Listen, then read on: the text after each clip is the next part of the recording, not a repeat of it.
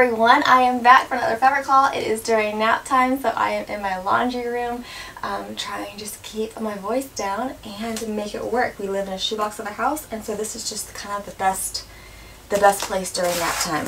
So, fabric haul, this is stuff for fall and winter. That's the next season. Fall and winter. All of y'all that have been doing Christmas stuff since like July, I don't know how y'all have the time.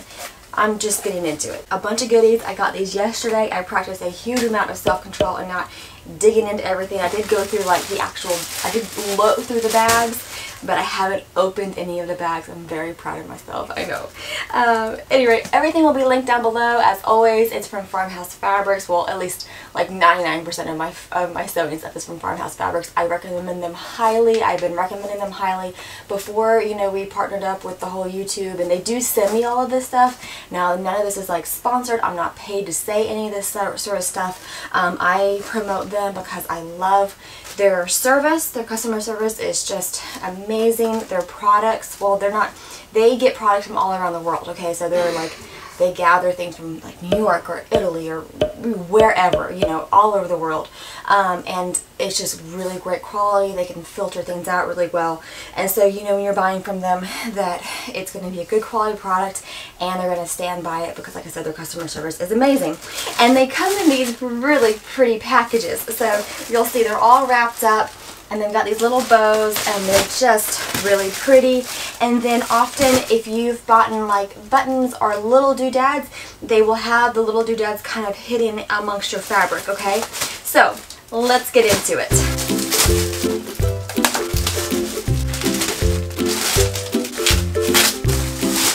Alrighty, so let's start with Christmas. Why don't we do that? Christmas, I believe this is the velvet. Yep, this is a cotton velveteen. It's black, and what I'm going to be doing with this is I'm going to be doing the base of Audrey's dress. Okay, so I think what I'm going to do, I haven't made up my mind if it's going to be sleeveless or if it's going to have long sleeves on it, but I'm going to have some sort of like a bodice, you know, sort of style dress. And then what I'm going to do is I'm going to put this lovely fabric on top of it, okay? So I want to say that I'm only going to put this on top of the skirt portion and leave the bodice portion, you know, just the black velvet. And then this on top of the black velvet is just going to make it pop. Oh, it's going to be so fun. Because you see that? Like here, I mean, it's pretty, but then you put it on top of a color, especially something that's so contrasting like black, and you can just see all of it. Oh, it's gorgeous. And I love, like, there's a good amount of cording, I think that's what that's called. I believe this was from France, if I'm not mistaken. I have to look at my notes or look online, but yeah, it's really pretty. I'm very looking forward to that. And that's neat. Like, so I think I can play around with this scallop edge. I'll have to play around with it, but I think I can use that to hem it. Maybe I can just like trim it off and have it be secure. I'll have to play around with it and see how it works. And then for little Henry, maybe I should organize this first. Alright, we're organized. So that's Audrey's. Let me get the buttons before you for her Christmas dress before I move on. Here they are. Oh, they're so pretty. So these are a vintage accessory. I thought they were buttons. They have like a little pin.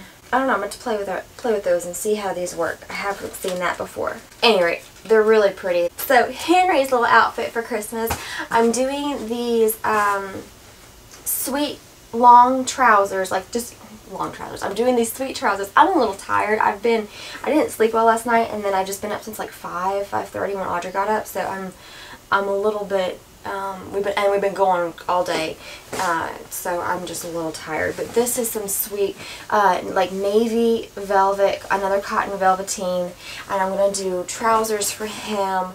I think those will be so adorable. And then having his little Christmas shoes, you know, like peek out from underneath the pants. And then I'm going to do a button down on this is cotton what's the word? Pima cotton. That's what it's called, Pima cotton, if I can get my thoughts together. So that's what they're doing for Christmas.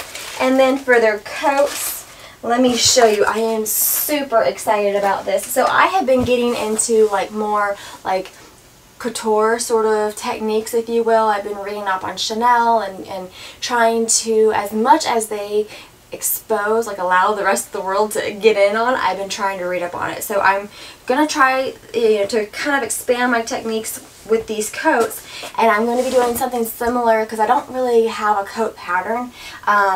There's not a lot of coat patterns out there for little ones, and so I'm going to be doing a similar sort of style video where I just released the ones of Prince Louis, where I took CC Jamie and I just expanded it and kind of like made the pattern as I went along. I'm going to be doing something similar where I'm just going to make up the pattern as I go along, and I'm going to walk you through the process. So this is a, what do they call it, a houndstooth or something or other. It's a very classic design.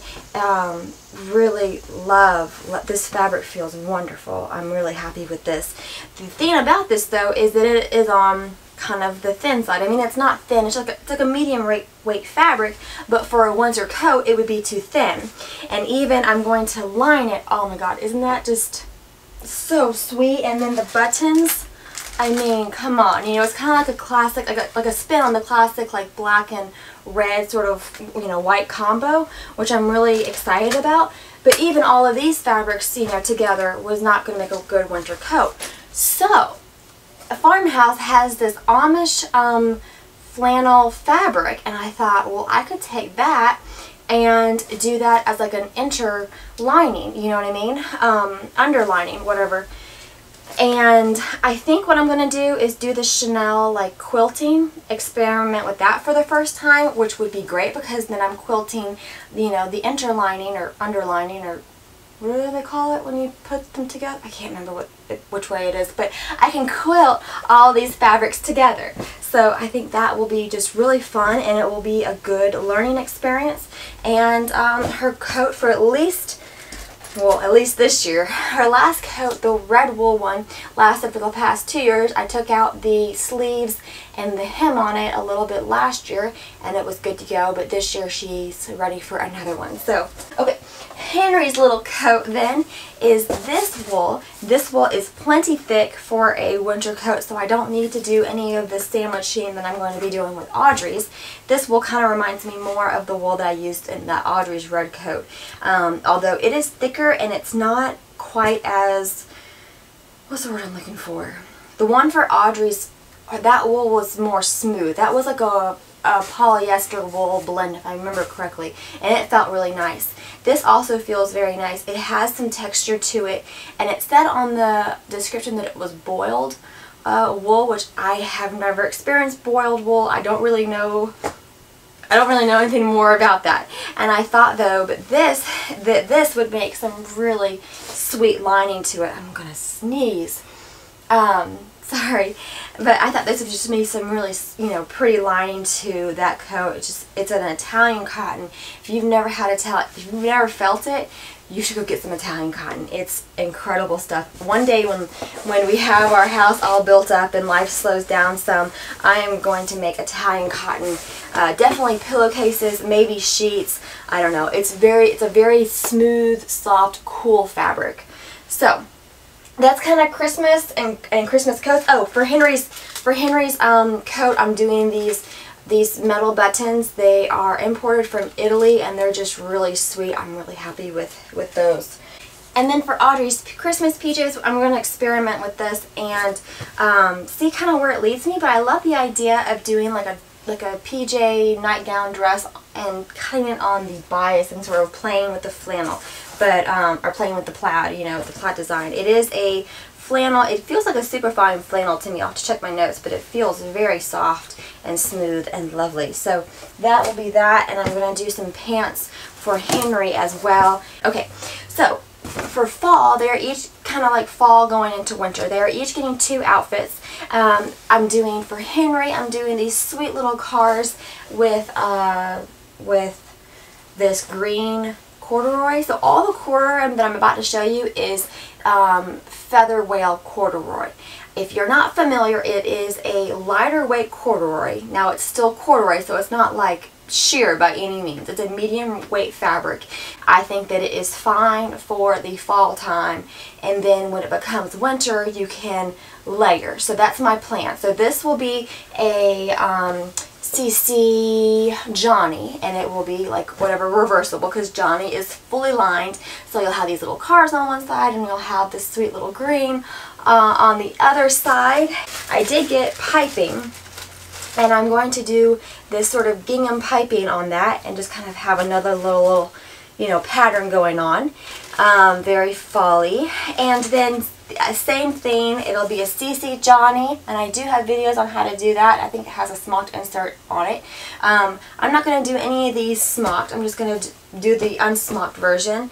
If people are interested in a full-on sewing tutorial without the smocking, let me know. But if you're able to use the one that's already existing, then there's no point. So, but if you want the one that, you know, if you want the other one that would be helpful to you, just let me know, and I can record it as I'm making these. But this is a really sweet color combination, I thought, and I'm going to do the blue piping on this guy. So it has a tiny little like embroidered section to it, and you can just, it's the ever so slight light blah blah blah. It's the ever so slightest like little raised bit to it. It's a really neat fabric, and I think it's really sweet for fall time. And so Johnny is sleeveless, so it's fine for fall, and then when you get into winter time you can throw on like a long sleeve underneath of it and layer, do that sort of thing, you know, with a store-bought one and layer. And then for Audrey, I'm doing 2 dresses for her. She is all about the dresses these days. The bigger the skirt, the bigger the twirl. If it does not twirl, she wants nothing to do with it. So I'm going to have to do some full skirts with these. I'm not sure if I'm going to do box pleats or if I'm going to I don't know what sort of skirt I'm going to do yet, but I'm going to do 2 dresses, and I'm going to embellish them. I am seriously about to sneeze. Anywho, so these are the, I'm going to sneeze. So this is the little trim. Nope. Sorry. So this is the trim. These are both the same sort of style. They are a bias band, and the idea, well, and they're a bias band with the picot edge to it, if I'm saying that right. And so it has like a little crocheted scalloped edge to it. The idea of these is that they are ready for you to sandwich like a raw edge in there. You just kind of put a raw edge, whether that's an armhole that you're just gonna, you know, leave sleeveless and close the raw edge with this, whether that's a neckline, the hem of your dress, whatever. You know how I say, it's sewing, you do you. So both of these, so this will be the one for that, kind of a contrasting, you know, coordinating, contrasting sort of thing. And again, a kind of a contrasting, coordinating sort of thing. And buttons with these. So I've got the yellow buttons for the purple one, and I've got these pink buttons for, you know, the one with the pink bias with the green. So I think those will be really darling, and again, they most likely will be sleeveless dresses, but you just throw on a long sleeve shirt when it comes winter time, or put a coat over top, or whatever. And then, especially like our kiddos tend to be long and lanky, so things like, well, especially with dresses that don't have a crotch, she could, I see her wearing this for the fall, layering for the winter time, and I see no problem with her being able to wear this into the springtime, you know, take off the layers now that it's warmed up, and continue to wear these outfits through the springtime. The girl just keeps growing up. We'll see about Henry, because obviously he's going to have a crotch for his. This red gingham, I ordered this, and I can't remember what it goes to. I don't have my notes in front of me, and this was a week ago. You know how much stuff happens in a week with little ones. I have to check my notes. Anywho, then I got some of these, and these I got because, so I have a process with ordering from Farmhouse, okay? I've done it enough where I've ordered from them online that I've got it kind of down to a T. I go through, there's a whole method that oh crap, sorry. There's a whole method that I go through, and I'm thinking about doing a video on that to kind of share it for what it's worth. But at the end of my method, I kind of go through and I just browse for the sake of browsing because it's fun. So when I was in my browsing, I found these little things, and these, I don't think these buttons are new to Farmhouse. They're just like a plastic basket, but they were just like speaking to me, and I thought, oh my god, how adorable would that be if I made like 3D flowers coming out of it. I mean, that would be so cute for Easter or something. Or even like you could do boy versions and having maybe like little puppy dogs, or I don't know. I want to play around with them. So I got me 3 to play around with. And I got these buttons. I am just such a sucker for buttons. These I thought were the coolest things ever.